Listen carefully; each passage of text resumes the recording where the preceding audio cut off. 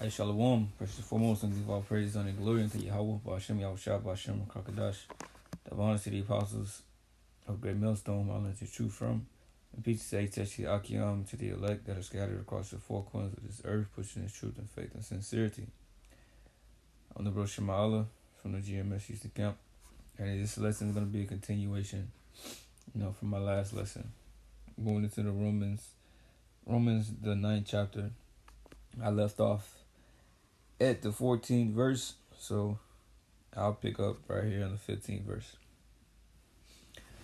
Alright, this is just all through the Spirit, Lord willing, I'm just, able to finish the whole chapter.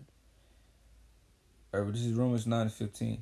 It says, "For he said to Moses, I will have mercy on whom I will have mercy, and I will have compassion on whom I will have compassion." Right, because up here it said that the Most High loved Jacob and he hated Esau. Because the Most High can do whatever the hell he want to do. Right? Simple. He's the Most High. So then it is not of him that willeth, nor of him that runneth, but of the Most High to show mercy. So it's not about your works, what you do, because, your destiny or your life, right, however you want to put it, is already, the Most High already chose what you're going to be. Right? You can't do a certain amount of works, right, to change what the Most High has set up. If the Most High has deemed you to be the wicked, that's what you're going to be. It's nothing you can do. You can't change it, right? No matter what you do on the planet Earth, you're going to be that. All right?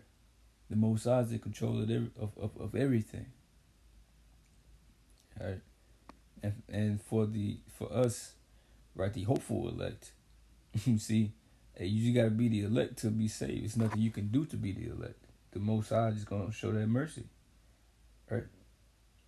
You can't work your way, right, into salvation if you are not of the elect. Simple. If you ain't to be destroyed, that's just what it's going to be. For the scripture said unto Pharaoh, even for this same purpose have I raised thee up, that I might show my power in thee, and that my name might be declared throughout all the earth. Right? The Most High exalted his name. Right? From raising up Pharaoh, he raised up a great kingdom, which was that Egyptian kingdom. You see, and they were on top, living good. You see, people was giving reverence to Pharaoh. The Most High set this man up in a top position, just so he can bring him down and have his name exalted. All right, but it's mentioning him because he's doing the same thing with Esau, Edom. All right, he's doing the same thing. He's raising this man up to a high level. He brought his kingdom to a high level, but then now he's taking it down. You see, everyone, was afraid of America once upon a time because America had the nukes, this and that, right? They ready to drop bombs. But now, like it says in Isaiah 14, that the nations like, thou become like unto us, or thou weak as we. Because America ain't the only one with nukes. You see, so the playing field has been leveled. Alright? So the Most High is about to take this man out, and he's going to be exalted, just like he was in ancient Egypt. And this new spiritual Egypt. So therefore had he mercy on whom he will have mercy, and whom he will, he hardeneth. Thou wilt say then unto me, why doeth he yet find fault, for who have resisted his will? Right. Like, alright, the Most High is in control, and he made people good, or he made people wicked. How can he be mad at them? How can he hate Esau if he made him wicked? Why did he do this? Why did he do that? Verse 20, "Neighbor, O man, who art thou that replies against the Most High? Shall a thing formed say to him that formed it, why hast thou made me thus? Hath not the potter power over the clay of the same lump to make one vessel unto honor and another unto dishonor?" Right, because he can do whatever the hell he want to do. He can make the creation how he wants to make it and feel whatever way he want to feel about it. Jeremiah 18:1, the word which came to Jeremiah from Yahweh, saying, "Arise and go down to the potter's house, and there I will cause thee to hear my words." Then I went down to the potter's house, and behold, he was at work on the wheels. And the vessel that he made of clay was marred in the hand of the potter. So he made it again another vessel as seemed good to the potter to make. So he made one and he basically messed it up. You see, or he made it a way that he didn't like, right? It said the vessel that he made of clay was marred in the hand of the potter. Let's go into this word. It says ruins, right? Strong's H7843 Shakath. Right? It says to destroy, corrupts, go ruin, decay. And he corrupted Esau, right? Be corrupted, spoiled, be injured, ruined, broadened, to pervert, right?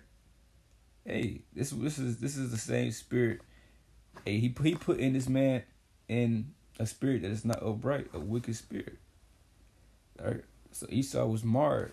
All right. But then, hey, it says, so he made it again another vessel that seemed good to the potter to make, right? Something that he was pleased with. Then the word of Yahweh came to me, saying, O house of Israel, cannot I do with you as this potter, said Yahweh?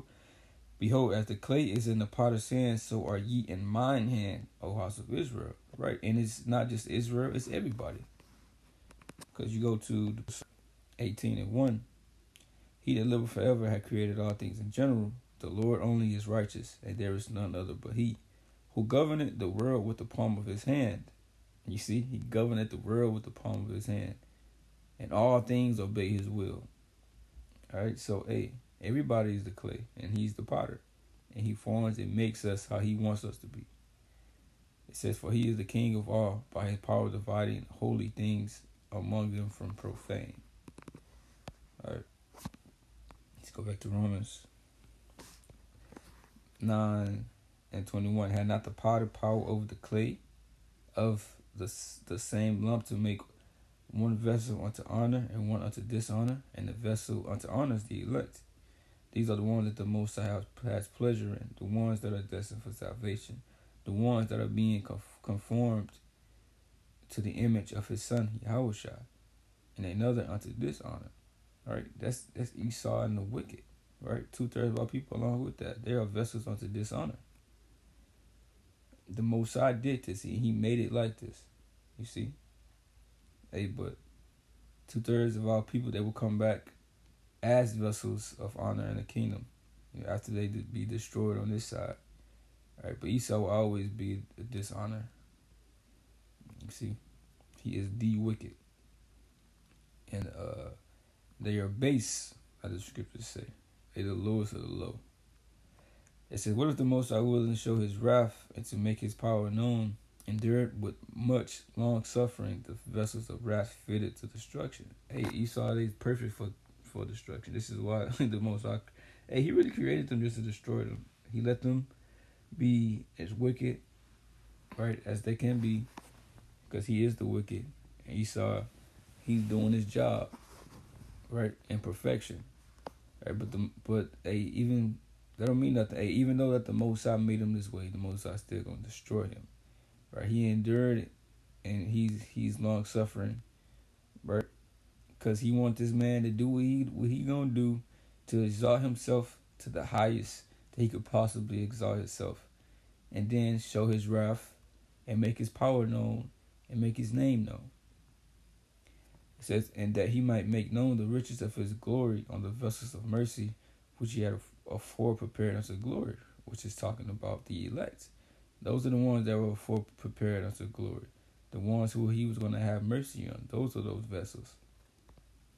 Even us, whom he had called, not of the Jews only, but also the Gentiles. Right? Because you had the Israelite foreigners. That's the Gentiles he's talking about. The ones that are called. The Most High ain't dealing with these different nations like he dealing with Israel. Alright? So when you see Gentiles there, you gotta know the proper context on what it's talking about.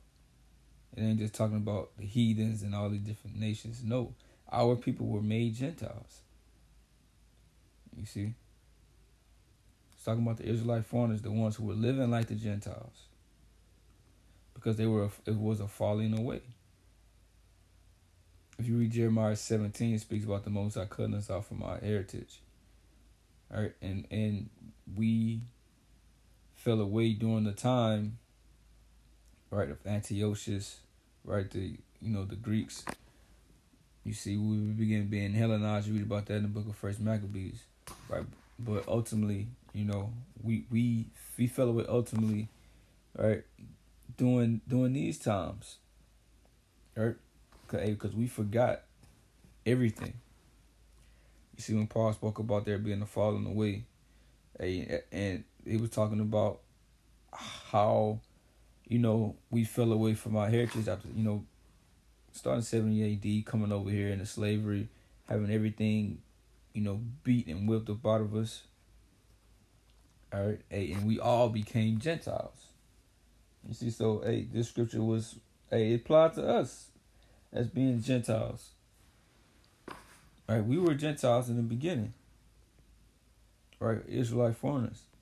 As he said also in OC, I will call them my people, which are not my people, and her beloved, which is not beloved. So who are the people that were not his people, right, that he was going to call his people?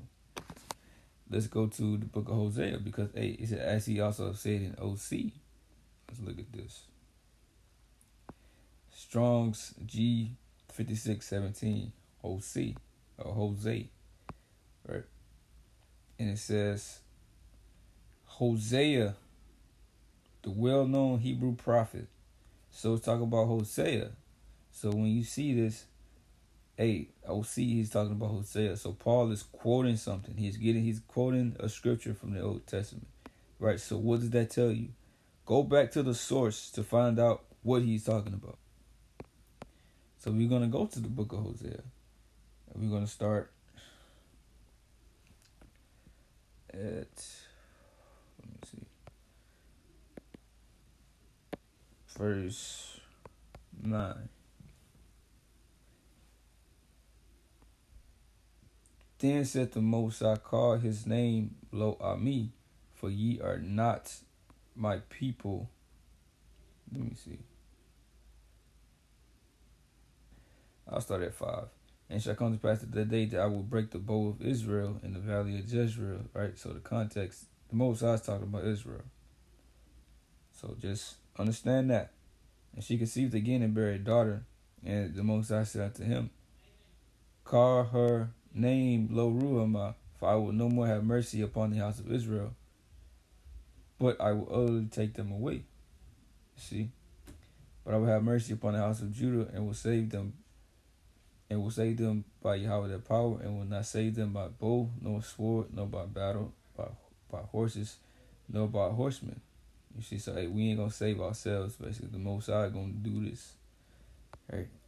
So they ain't no need to rise up and do what we gotta do, trying to take this man down by force. Now the Most High got it. But it says, now when she weaned Lo Ruhamah, she conceived and bare a son. Then said the Most High, call his name Lo Ami, for ye are not my people, and I will not be your power. See, so he's telling us to Israel that you are not going to be my people. I'm not going to have mercy on y'all. I will no more have mercy on you, and you're not going to be my people. All right? Why? Because we was worshiping different gods. We cast off the Most High. We forsook the Most High, so he forsook us. Right? But ultimately, he did have mercy. Why? Because we was waking up to this truth of who we were, or who we are. It says, yet the number of the children of Israel shall be as the sand of the sea, which cannot be measured nor numbered. It shall come to pass, that in the place where it is said unto them, ye are not my people, there shall be said unto them, ye are the sons of the living power. This was the place where it says we wasn't people, because we forgot. Right? And you got these different nations saying that we not the Israelites. But according to prophecy, we are the Israelites. Right? The place is America. Right? Now it says, there shall be said, ye are the sons of the living power. The Most High sent his spirit down, right, into man, right, named Alva Bivens, right, also who was Elijah back then, right, many, many, many years ago. He was John as well, right, John the Baptist, right, put the spirit in him to teach. Right, and this word been spreading like wildfire ever since then. It says then, that's really it. So let's go back to Romans 9. 26. And it shall come to pass that in the place where it said to them, ye are not my people, there shall they be called the children of the living power. See, hey, so it's coming back from Hosea. This is what I just read. Isaiah also cried concerning Israel, though the number of the children of Israel be as the sand of the sea, a remnant shall be saved. So the context is Israel. All right, so when it's talking about these Gentiles up here, it's talking about the Israelites. It says, for he will finish the work and cut it short in righteousness, because a short work will the Lord make upon the earth. All right, it's going to be easy work for him. And Isaiah said before, except the Lord of Sabaoth, which is the Lord of armies, had left us a seed, we had been at Sodom and been made like unto Gomorrah. It's talking about, hey, if the Most High didn't have the elect, hey, the Most High would have just destroyed this whole place. Right, but he got the elect here. He had to deliver the elect before he do anything. What shall we say then? That the Gentiles, which follow not after righteousness, have attained righteousness, even the righteousness which of faith.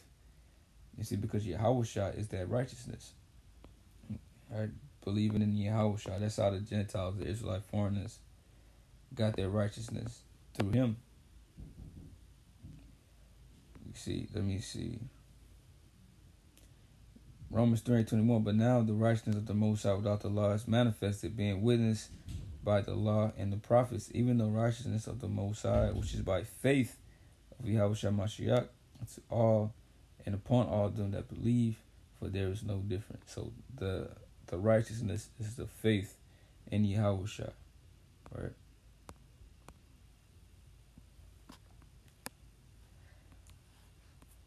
Romans 9. I said 30 again. What shall we say then? That the Gentiles, the Israelite foreigners, which follow not after righteousness, what is that? That's the law, statutes, and commandments. They wasn't brought up in the law, statutes, and commandments. They were being called the uncircumcision, if you read in Ephesians, the 2nd chapter. I have attained to righteousness, even the righteousness which is of faith. So they were righteous through the faith in Yahushua, even though they wasn't keeping the law 100%. All right? Even Acts, the 15th chapter, right? The apostles laid out, the foundation of what they should keep. All right? Ultimately, is that belief in Yahushua. You see? But the law is not done away with. The law is still meant to be kept to the best of your ability.